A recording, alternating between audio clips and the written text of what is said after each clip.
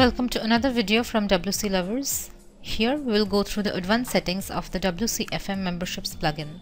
If you have not already set up this plugin, check out our video how to install and set up memberships plugin to learn how. We had already covered payment and features in the aforementioned videos. Here we'll start from style. Here you can customize the appearance of the membership plans. This is what the membership plans look like right now. I will change the colors. I'll be choosing random colors.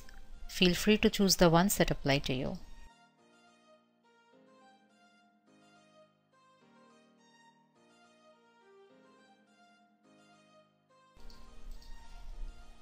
Let's refresh the page.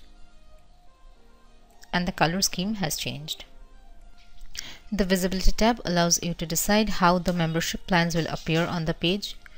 You can decide which one will be presented as a free membership and which one will be presented as a featured membership. You can also decide how the membership plans will appear from left to right in order of priority, which means the one with the maximum priority will appear on the left side of the page and the one with the least priority will appear on the rightmost side of the page. I've clicked on submit and let's see how it looks like.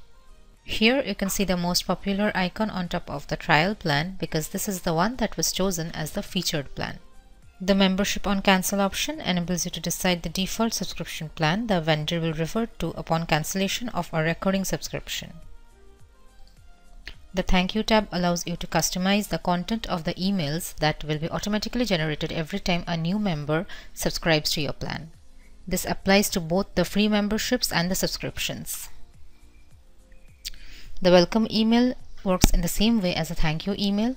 Every time a vendor subscribes to a plan, a welcome email will be generated automatically. Admin notification is self-explanatory. You will be notified every time a new vendor subscribes. You can also customize the email content that you will be receiving every time you need to manually approve a vendor. There is already a predefined registration form. Now, if you wish to add further fields here, you can check on these boxes. If you wish to have some more fields that are not here, you can add your own over here. You can add as many as you want by clicking on this plus button.